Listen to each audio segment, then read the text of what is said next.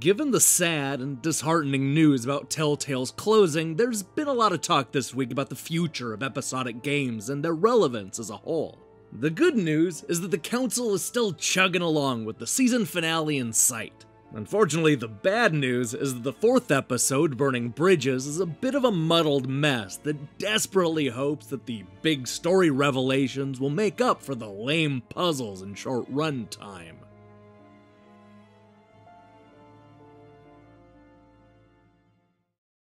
When we last checked in with Louis de Richet, he had just uncovered a mountain of secrets about the mysterious society led by Lord Mortimer. He also found his mother, who was very much alive and well despite missing a hand and looking a bit bruised. Together, they cracked the code and unearthed the island's hidden crypt, perfectly setting us up for a penultimate episode full of twists and turns. Burning Bridges picks up right where the last game left off, forcing Louis to spend most of his day investigating the mansion for clues in order to find the real Longinus Lance. As you should already expect by now, things become complicated as the famous dinner guests get in the way and force Louis into their own drama. And all of that is before the host of this particular party drops the biggest bombshell of the season. In fact, it's so big that it ends up overshadowing pretty much everything that came before it. The truth is, this is an episode full of answers. I know I said that about the last episode, but it turns out that was just an appetizer for what we get here. It's also an episode that opens up the scope in some interesting ways, especially from a gameplay perspective. Louis is given a special gift, if you will, that completely changes how he interacts with the people around him.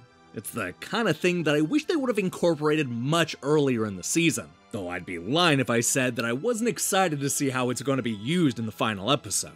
The problem is the big revelation not only overshadows the rest of the story threads, but also the rest of the game. The puzzles in this episode are especially weak, to the point where I had almost completely forgotten about one of them while recording this review. The scavenger hunt at the start turns out to be a real slog, where you have to carefully search through all of the same rooms that you visited countless times before in the previous 3 episodes. That means the paintings, the books, and the sculptures, anything that could hint at the right answer. Now, there is a more compelling puzzle later on, though it has its own set of issues. Unfortunately, the real problem is that most of the game is made up of conversations that are only there to push the story along. And while I'm certainly interested to see where the story goes, I wish that it wasn't at the expense of everything else. This installment is surprisingly short and light on content, even when compared to the other episodes. I don't know if it was the side stories or optional puzzles, but I couldn't shake the feeling that this episode was missing something. The one thing I like about this episode is that it finally gives us a new location to explore. The problem is that the cool-looking crypt is only a tiny part of this game. The rest is spent exploring the same rooms and talking to all the same people. The repetition of this one single location is starting to set in. And it's to the point now where I'm beginning to resent having to search for the same types of things in the same rooms in every episode. I mean, I'm excited to see something new dangle down in front of me, but understandably disappointed that it's nothing more than a tease. But even if this episode didn't quite deliver in the way I was hoping, it still offers a compelling new ability that could really shake things up in the final episode. It also leaves me more positive about this season as a whole. I just wish it didn't have to come at the expense of the puzzles and side quests.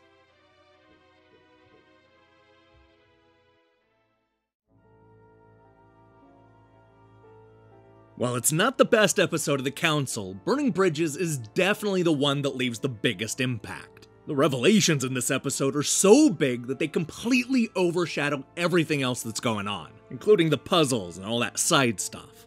The result is an eventful, albeit shallow installment that sets everything up for an explosive season finale.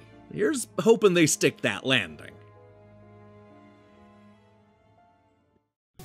Hey, thanks for watching our review. If you liked what you saw here, then you should know that we post new reviews and features almost every day.